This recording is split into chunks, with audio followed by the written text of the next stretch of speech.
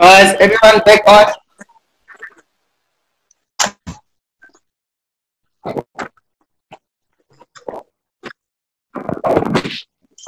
Is everyone back on? Sorry Yeah. about the number of people I had in the first one. Let me just do a quick call to the group.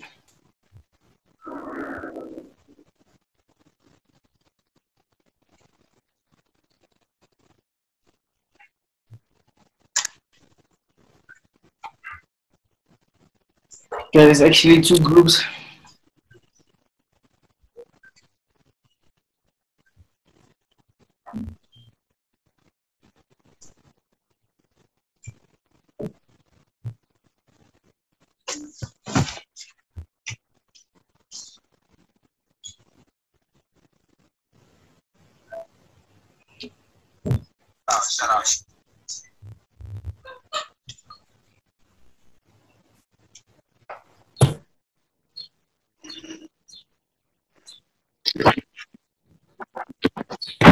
Um, guys, are you guys back?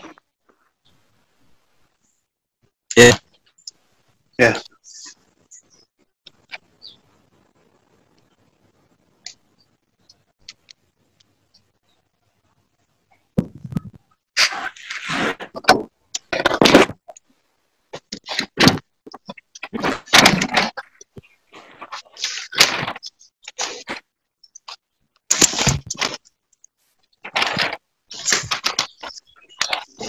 Hey.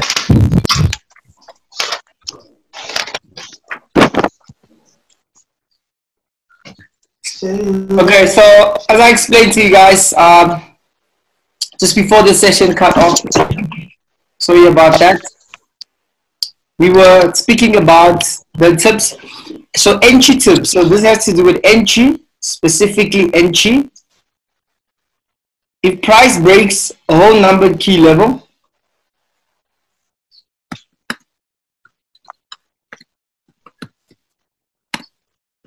in the big time frame,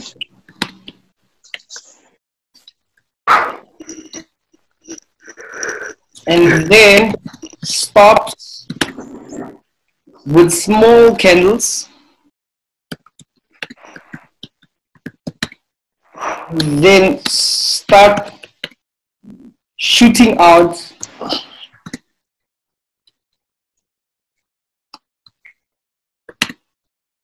with either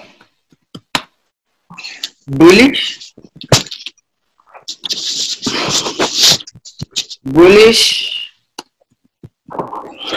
or bearish,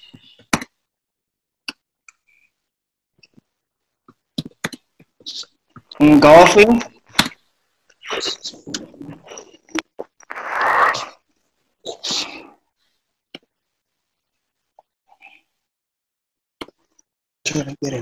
find NG. Okay? Everyone write this down, guys. Yes. Does everyone fully understand it?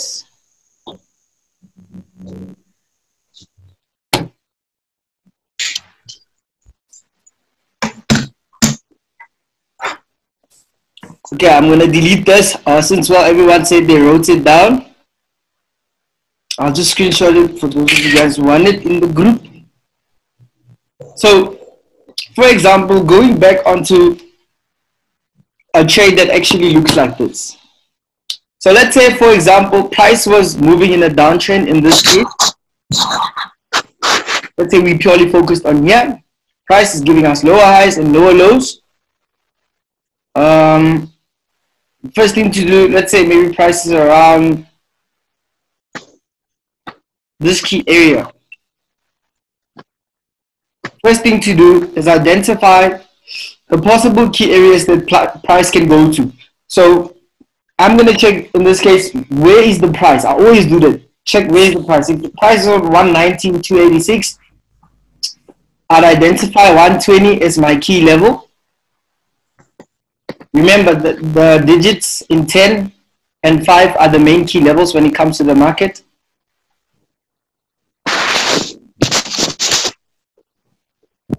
and identify 17,500 to be my possible next key level if we continue moving to the downside.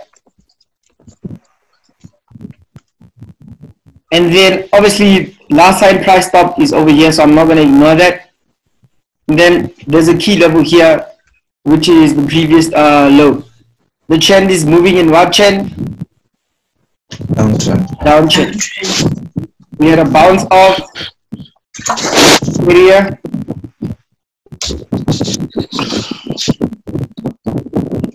And another bounce off that key area.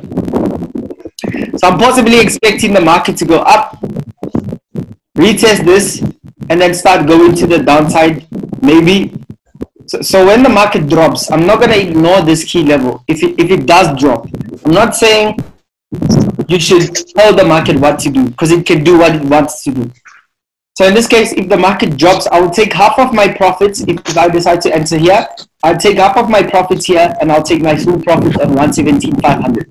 Because the market will not just turn around anyway if it's not a key level that I'm expecting, like the whole number key levels that we actually did. So in this case, let's see what price does. Price goes back up. Remember, I told you guys, price can do what it wants to do. Price went straight to 120. It went past this level, so it went to retest the recent level we had. Now I'm waiting for the market to either give me a bullish or bearish engulfing in the smaller time frame, so I can enter with a sell, and I'm going to take half profit over there and then full profit there. Price start playing around in that key area. Obviously, in the smaller time frame, there's probably a bullish or bearish engulfing that I got as the market was consolidating around there. Market start dropping. I take partial profit. Market drops. I take full profit. Do you guys understand? Now the trend became wider. This trend line does not matter. I have to look at the bigger trend. So price bounced off here. If price breaks 117.5, we're probably going to stop at 115. But we might be going down and stopping all along the way. If price wants to go back up, it will go back up. Price can do what it wants to do.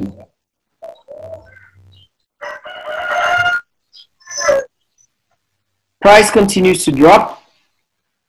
For those who are able to take a sell, we'll probably target the next key levels like 116, 116.5, just like that. Price drops. It goes back above 117.5.